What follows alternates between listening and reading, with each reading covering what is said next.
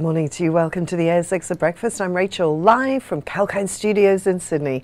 The Australian share market is expected to open lower today. The SPI futures are pointing to a 0.1% fall. Yesterday, the share market closed 0.11% higher at 7,077. In business news from this morning, Strike Energy has informed Talon that the Whaling gas field has started export of sales gas into the Parmelia Gas Pipeline. The ramp-up of production rates is expected to occur over the coming week before firm sales deliveries start at the beginning of October. The sales gas is being sold into Santos Gas Sales Agreement under the commissioning provisions, and Strike expects to start firm gas sales to Santos in the next coming few weeks. Blackstone Minerals is pleased to announce that the Vietnamese Ministry of Natural Resources and Energy has approved the company's exploration and reserve report for the Ta Khoa Nickel Mine. This is a significant milestone in the permitting and licensing of Blackstone's projects in northern Vietnam. Most importantly, allowing the company to progress the Ban Phuc Ban Khoa, King Snake and Bang Chang mining lease license applications.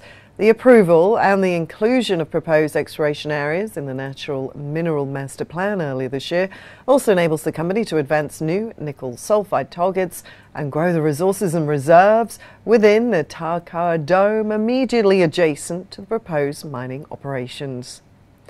Suncorp Group CEO Steve Johnson has today announced that Suncorp Bank CEO Clive van Horen will depart Suncorp on the 24th of December.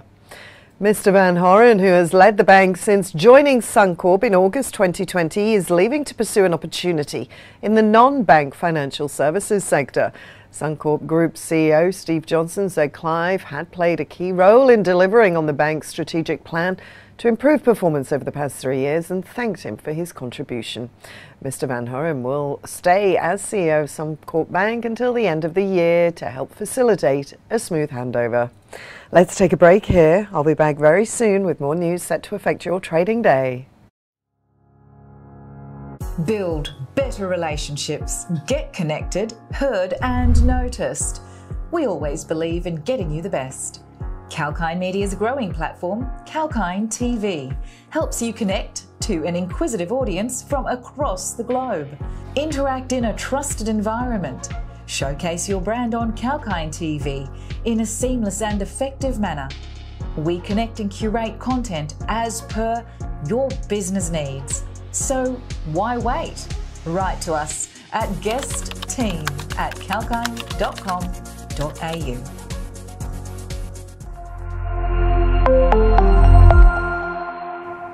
Welcome back to the ASX at Breakfast. I'm Rachel. The S&P 500 rose 0.4%.